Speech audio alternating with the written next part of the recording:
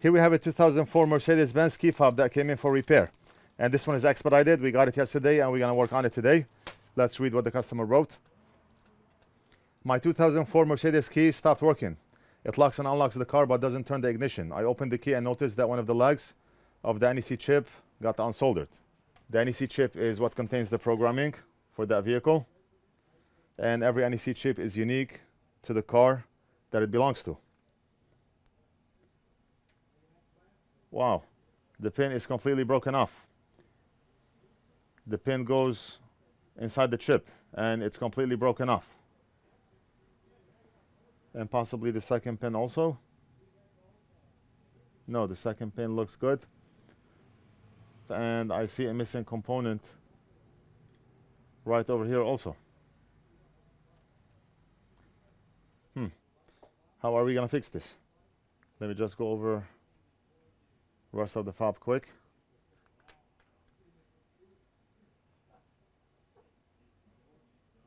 And it looks clean.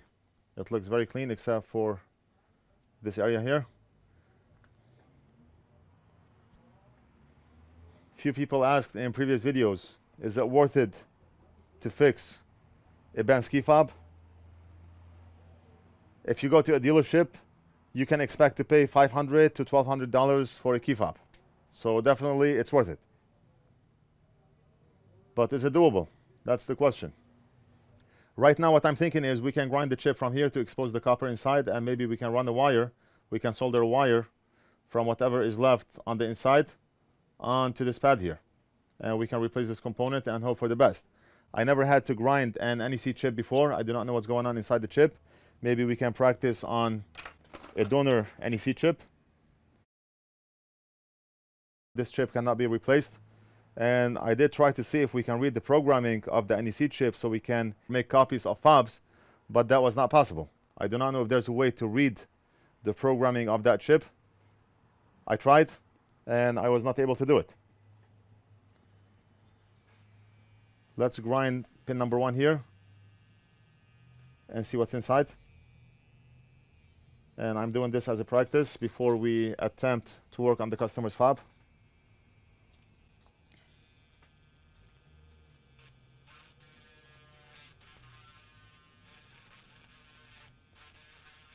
So what's inside?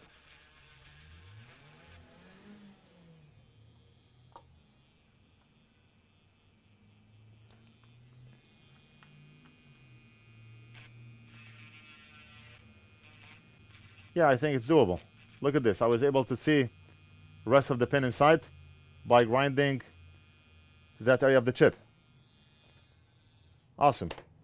So we can grind this area and then we can run a wire from here to here, replace the component, the missing component, and we should be good.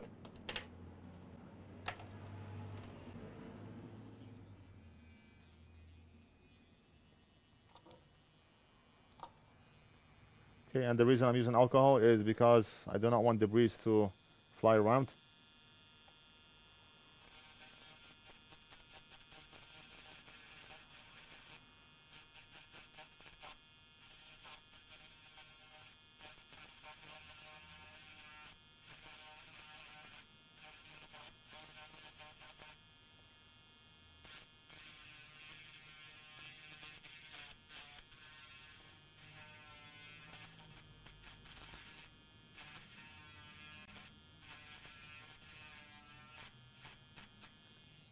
Okay, it looks like the pin is broken all the way from the inside, but I do see a tiny trace.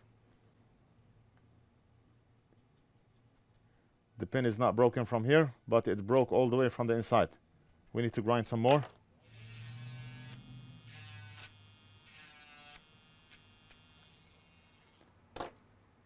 I do not want to grind too much.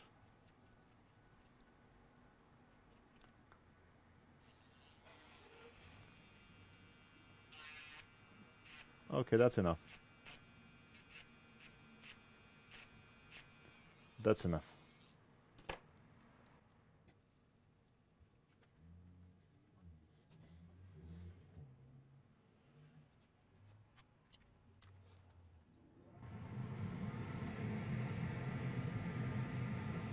That grinding pen is one of the most used tools that I have in the shop here.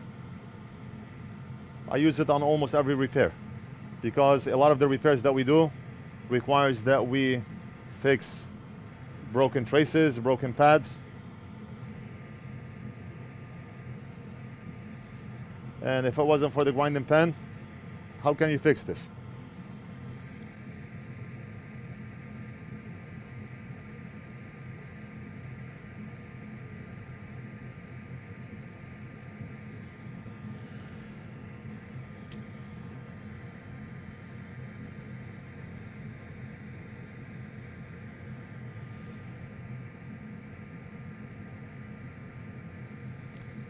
And we're going to use pad strips number 2.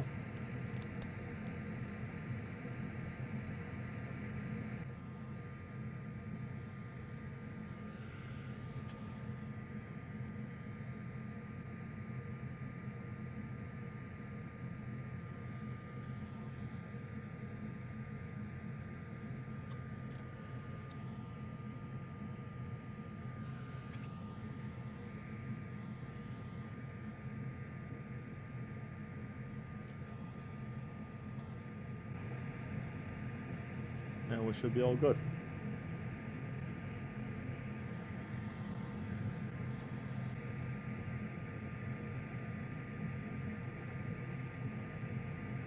Yeah, that's perfect. We did an awesome job.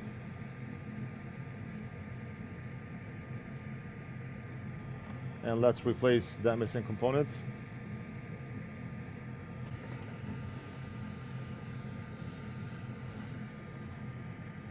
We have a donor board here, and it's a capacitor. All right, and I'm out of flux. Let me grab a syringe of flux.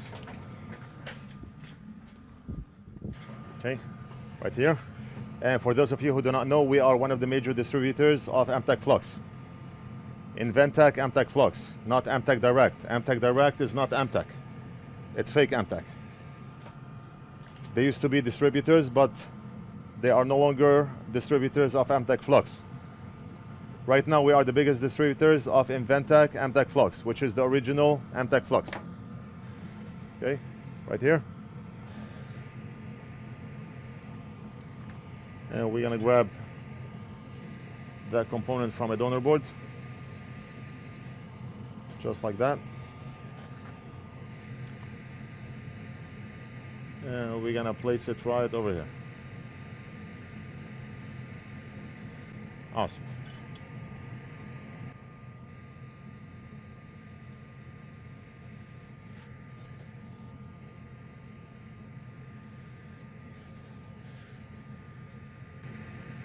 Okay, and look at that. Amazing.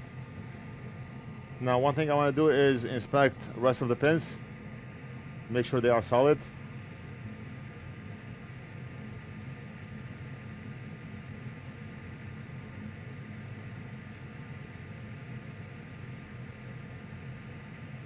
And like I said, this chip cannot be replaced. And I wish that we can read the programming of that chip so we can program another NEC chip.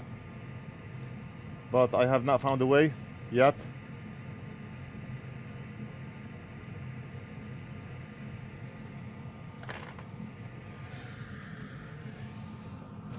All we have to do is test. We want to make sure that we are getting the proper frequency reading, which is about 314.9. And we want to make sure infrared is working also.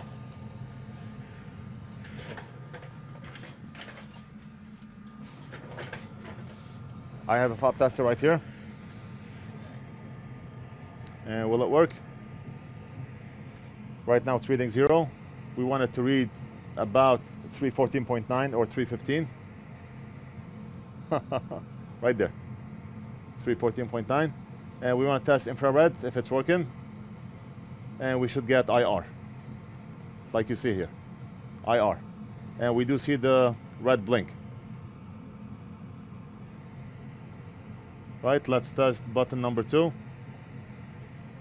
314.9, and IR is working.